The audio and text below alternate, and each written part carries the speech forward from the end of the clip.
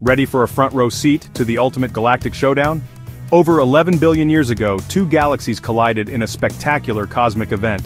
One of these galaxies hosted a quasar, an incredibly powerful beam of radiation fueled by a supermassive black hole. Think of it as a cosmic lightsaber, slicing through the other galaxy at 500 kilometers per second. This quasar's beam was so intense, it disrupted the clouds of gas and dust in the target galaxy, leaving only the densest regions behind. Essentially, the quasar's attack halted the formation of new stars, transforming the galaxy's fate forever. Captured by the European Southern Observatory's Very Large Telescope and the Atacama Large Millimeter-Submillimeter Array, this cosmic clash gives us a glimpse into a time when the universe was just 18% of its current age. And thanks to these observations, we now understand how quasars can dramatically affect their galactic neighbors. Stay tuned, space enthusiasts, because the universe never stops surprising us. Like, share and subscribe for more cosmic wonders.